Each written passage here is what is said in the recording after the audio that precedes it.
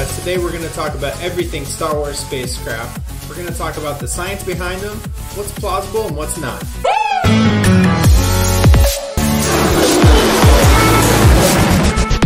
So without further ado, we're going to take it from the beginning, episode 1, The Phantom Menace.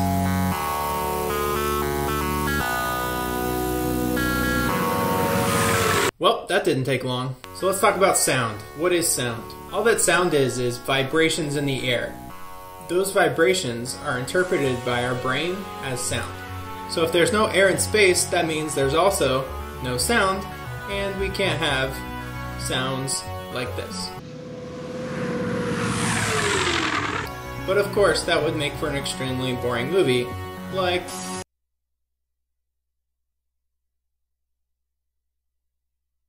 Open the pod bay doors, Hal. I'm sorry, Dave. I'm afraid I can't do that.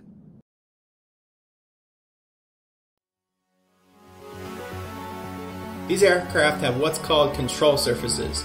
These control the roll, pitch, and yaw of the aircraft. The way that these control surfaces work is deflecting the air in a certain direction that causes a moment to turn the aircraft. But since there's no air in space, you can't have control surfaces like that. In my last video we talked about Newton's first law. But what we didn't talk about is there is a second part to the law. An object that is in motion already will stay in motion in that same direction unless acted upon by another force. So in our case, in space, there's no other forces such as air acting on it to slow it down. So it will continue in the same direction to infinity and beyond, or until another force acts upon it. That's why in space, with spacecraft, we have to apply a certain force to change the direction. There's a couple different solutions to this. One of these solutions would be to apply a thrust in one direction, such as this. That would result in a moment that would turn the spacecraft like this. Or you could adopt what's known as thrust vectoring. Thrust vectoring changes the direction of the thrust. It's used in aircraft such as the F-35. The nozzle in the F-35 has thrust vectoring to enable what's known as vertical takeoff and landing capabilities. In other words, it can take off straight up. Speaking of vertical takeoff and landing, we see time and time again in Star Wars that these spacecraft that only have thrusters on the back of the spacecraft somehow take off vertically and land vertically. We've seen this addressed a few times, such as in The Mandalorian.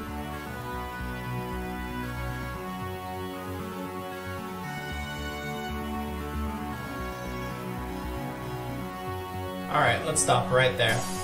Nothing explodes in space like this. To understand why explosions aren't like this in space, we first have to understand what is an explosion. In chemistry, we learned that an explosion is a combustion reaction. A combustion reaction is what happens when you mix a fuel source and oxygen together. When you add energy to this system, they react to form carbon dioxide and water, often in the vapor form. This violent reaction is often manifest with fire. The reason that we wouldn't see this in space is because there's no oxygen. And if there's no oxygen, we don't get... But if we're just being honest, it wouldn't be as exciting to see a spaceship break apart in silence. Next we have this scene from the movie All About Sam. I don't like sand.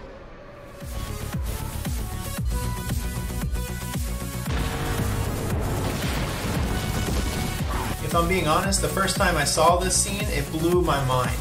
The visual and the sound effect of this seismic charge are so cool. But if I'm being honest, in retrospect, this seismic charge doesn't make any sense in space.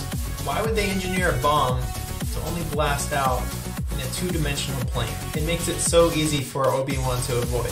The lethality and effectiveness of an explosive weapon like this largely lies upon its blast wave. In almost all explosive weapons, the blast wave will move out in a spherical shape. If this were the case with the seismic charges, it would not have been so easy for Obi-Wan to avoid. However, in theory, if the seismic charge worked like a normal explosive device, this would be an extraordinarily effective weapon in space. In fact, I actually believe that this type of weaponry would be something similar to the explosives that we would see in space if they decided that kind of warfare was best for them. Since we know that explosive devices don't work the same in space, it would actually look something more similar to a seismic charge, except we wouldn't hear the sound or actually see it.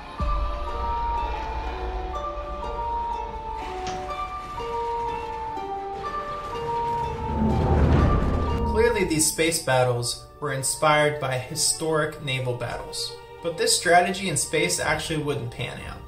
It makes sense for ships to fight this way on the water because they're all working in the same two-dimensional plane. But in space, we don't have the same restrictions that we do on the water. Since all the ships are not floating on a body of water, they could actually move in any direction and attack from any side. So lining up the broadsides and shooting each other with guns wouldn't make a lot of sense in space.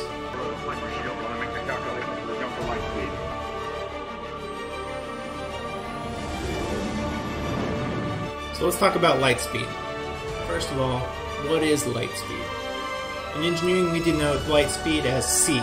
So light speed is literally 670,616,629 miles an hour, or 186,282 miles per second. It's so fast it only takes light 1.3 seconds to travel all the way to the moon. It took the Apollo missions 3 days to do the same thing, and they were traveling at 25,000 miles an hour. Light is able to travel this fast because it travels in tiny little packets called photons. These little packets of light are so small they have no mass and therefore are not considered matter. Scientists have been attempting to achieve the speed of light with a particle accelerator. Even utilizing a particle accelerator, scientists have only been able to achieve 99.999999988% the speed of light, but we cannot exceed the speed of light. Even if somehow we could accelerate an object as big as a spaceship to approach the speed of light, it would take over 100,000 years to cross just our galaxy. But somehow, they're able to do it in mere hours in Star Wars. That's impossible! Yes, it is, Luke. With the technology that we have today, faster than light travel, or FTL travel, is theoretically impossible. But there are some ways that we can get around this. Some smart dude a long time ago named Einstein theorized that we could actually bend space and time itself. His theory was proven correct when just a few years ago we observed two black holes colliding together with enough force and energy to bend space and time. If we were somehow able to bend space and time at will, theoretically we could move forward through space and time faster than the speed of light. The Star Wars canon never actually explains how they achieve light speed. However, in Star Wars Legends, it's explained that some sort of fictitious fuel source is used to propel the ship into what's known as hyperspace. This hyperspace is sort of an alternate reality where you can go through space, which would normally take thousands of years to traverse, in mere hours. In essence, it's a wormhole, which is also a theoretical way to traverse the galaxy.